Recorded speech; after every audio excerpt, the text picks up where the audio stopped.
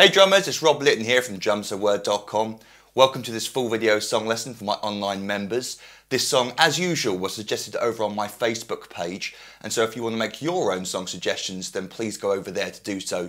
You'll find a link to my Facebook page beneath this video. Today the song is Once by Pearl Jam, drummed by Dave Krusen.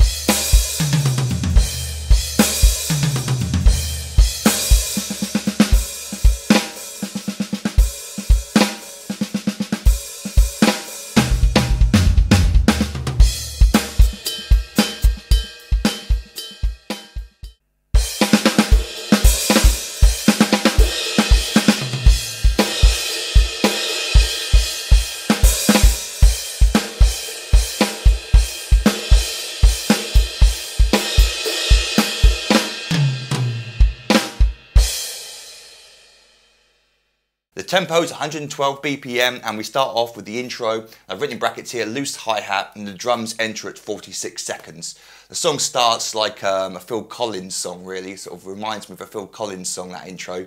But then the drums come in at 46 with the rest of the band after the guitar starts.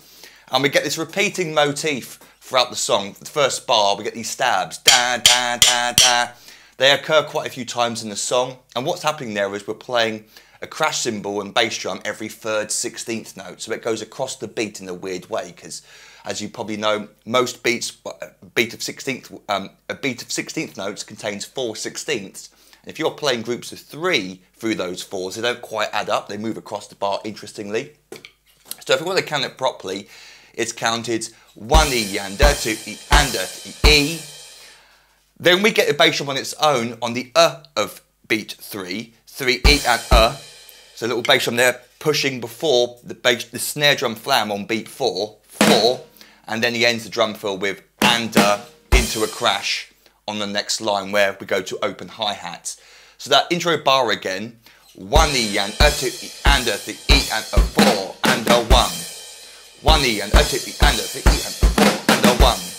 And what I find a little bit tricky is getting that bass drum just before the snare drum on beat 4 to feel right, to put it in the right place.